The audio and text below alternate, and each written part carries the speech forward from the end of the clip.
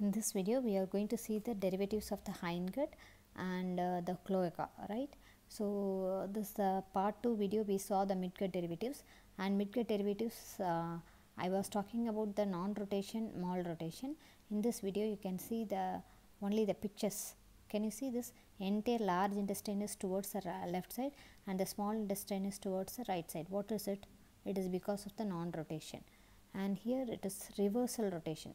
All the reversal, usually during the physiological herniation, when it goes back, all the intestinal loops will go behind, it should go behind the superior mesenteric artery. But here if you see, everything is coming anterior to the superior mesenteric artery, so it may compress the superior mesenteric artery. This is called reversal of rotation, right? So non-rotation, this mixed rotation, these are the things. Reversal rotation is C. So this is the reversal rotation, everything is coming anterior loops. And then next one, subhepatic. Subhepatic is D. Okay, look at this is present just below the liver, subhepatic cecum, and the rest we don't want. Okay, sometimes the intestinal loops, if it goes in improper way, it will produce something called as valvulus. It will obstruct all the intestine, that is called valvulus, and it may lead to duodenal and intestinal obstruction.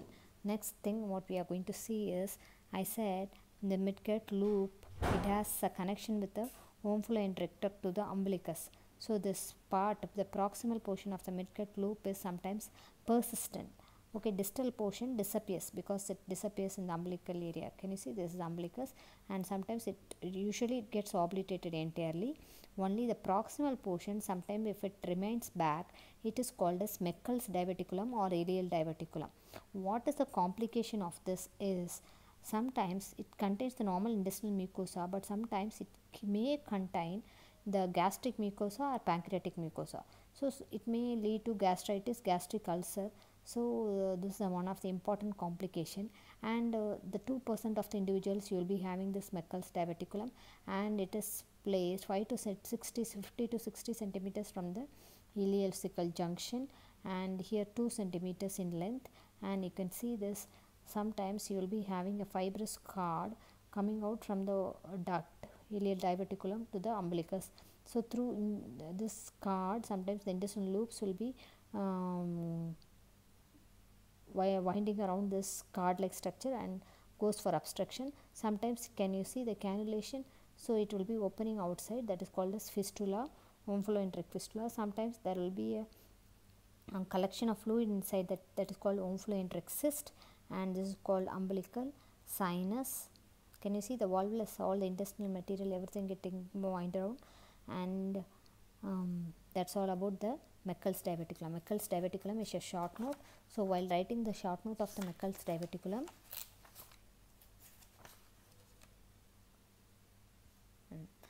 short note of the Meckel's diverticulum, I will tell this, all these points are important. First, this is the twos law, twins law. It means all are coming as 2 to 2. 2% of the individuals, and 2 times more prevalent in males. Point number 1, 2% of the infants. Point number 2, 2% of the males, and then it is a remnant of the proximal portion of the omphalocenter duct. Don't write the distal portion, it is proximal, and the 2 to 3 to 6 centimeters long. Usually 2, you should say 2. Rule of 2 centimeters long, arises from the anti-mesenteric border. If you fail to write anti-mesenteric border, you will not get marks. So I will tell again, and ileocecal junction, and 40 to 50 centimeters, inflamed causes symptoms of appendicitis. I will tell here, number 1, this is the 2% of the individuals, and 2% of the males, and then 2 times more common in males, and it is 2 centimeters in length, and it is due to the persistence of the proximal portion of omphalocenter duct. And the next point is 50 to 60 centimeters or 2 inches 2 centimeters from the ileocecal junction, and then it is present in the anti-mesenteric border. Normally it contains ileal mucosa. Sometimes it may contain gastric or pancreatic tissue, so it may lead to gastric ulcer, it may bleed. These are the complications. And then sometimes womb flow, this is the midgut loop and it is the diverticulum, this is your umbilicus. Sometimes there is a card like structure in the distal portion. The intestinal loops will be going and winding around the card and forms the valvulus.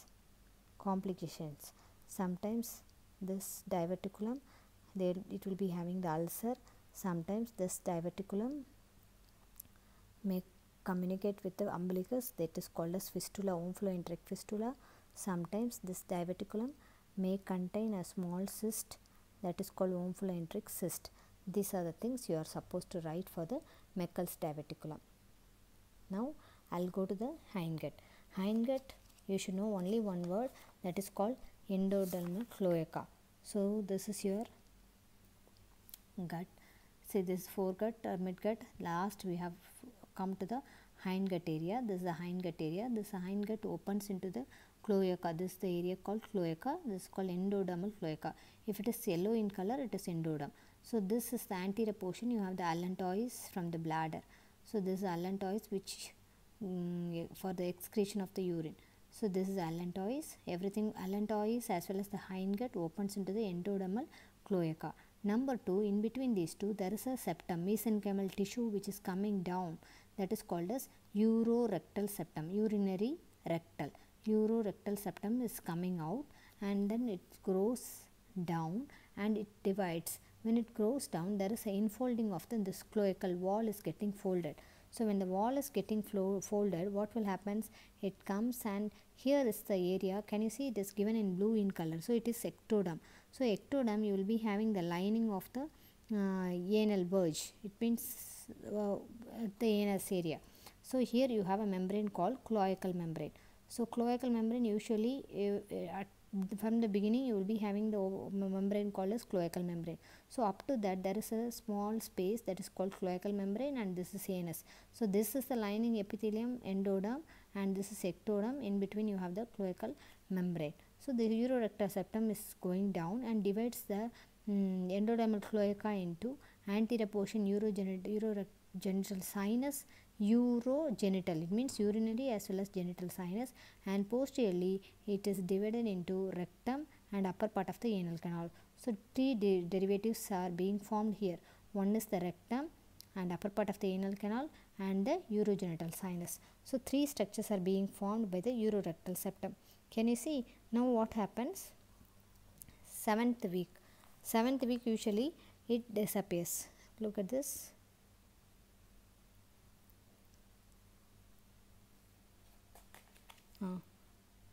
Apoptotic cell death.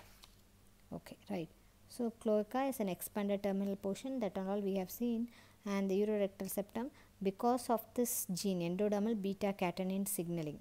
This is very important for PGs. Because of the signaling is required for the urorectal septum development. So the urorectal septum is being developed and then the fold in grows three parts. Just now I said the rectum, upper part of the anal canal, and the urogenital sinus. And next is what happens? Cloacal membrane rupture. So cloacal membrane rupture takes place. How it takes place? Apoptotic cell death. What is called apoptotic? Natural cell death. Because of cell death, the membrane ruptures. So there is a lumen formation. But if there is a lumen formation, it is temporarily closed by. So this lower part I showed the cloacal membrane. It is closed by the, can you see this lower portion? This lower portion is ruptured and it is temporarily, this area is closed by the endodermal plug. Ectodermal area is thickened and forms a plug. Again this area is become obliterated after few weeks. Okay, what will happen? There is a canalization. Canalization means again there is a gap formation. So this is called as anal pit.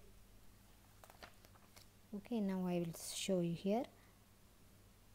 Okay, apoptotic cell death, anorectal lumen is temporarily closed by epithelial plug, and the mesenchymal proliferation produce elevation. This is from the ectoderm. So over. So this 8th week of anal pit by the 8th week of development. Anal canal already we know. Now the difference between these two I will show you. Look at this. This is the yellow color. Yellow color means endoderm. So this is hindgut. Hindgut will be transformed into rectum and upper part of the anal canal.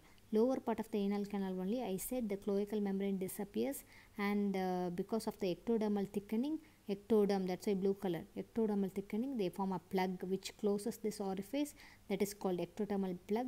The plug later on it gets dissolved and forms the canal. Now what happens, the delineation between these two, these are all called anal valves. This border of the anal valve is called pectinate line, and here 2 centimeters to just in front of the anus is called as white line of Hilton, where the epithelial change takes place. This area you have the columnar epithelium, and this area you have the squamous epithelium. And if you come to the anus, here you will be having stratified squamous keratinase because skin is there.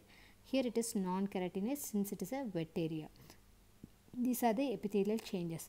So you should know one thing, these things are up to the pectinate line, it is formed by the hindgut, and below the pectinate line it is from the ectodermal thickening the plug is formed, that is why it is called as anal pit, and below that you have the anus. So this is how you have to define all these things. If it fails to obliterate this ectodermal plug, what will happen? That will lead to imperforate anus. Look at this, neonate, the imperforate anus, normal opening is not there. So look at this one, last portion, what happens after this all is formed, the ganglionic cells, autonomic ganglionic cells, they migrate and come and settle down in the muscular layer and the mucosal layer, that is called myenteric plexus in the muscular layer. If the ganglionic cells, if they fail to migrate, what will happen? This particular ganglion, this segment of the large intestine fails to dilate. So it has become narrowed. That is called as aganglionic segment. That is called congenital megacolon or Hirschsprung's disease. So Hirschsprung's disease usually they ask in MCQ. It is because of the absence of the ganglionic cells, absence of the migration of the ganglionic cells. This is called Hirschsprung's disease, congenital megacolon. Why it is called megacolon? This area is become narrowed because it cannot dilate because of the absence of ganglionic cells, but the upper portion is become dilated because it has normal cells.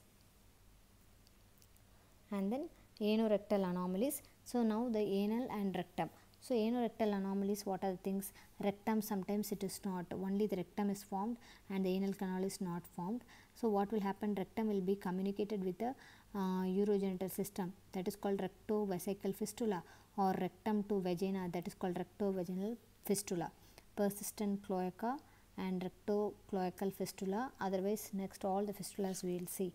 Anoperineal fistula, this and all too much for the UGs. This one is very interesting. See, the upper part of the rectum is formed, the lower part of the upper part of the anal canal is not formed. So the rectum is communicated with the vagina.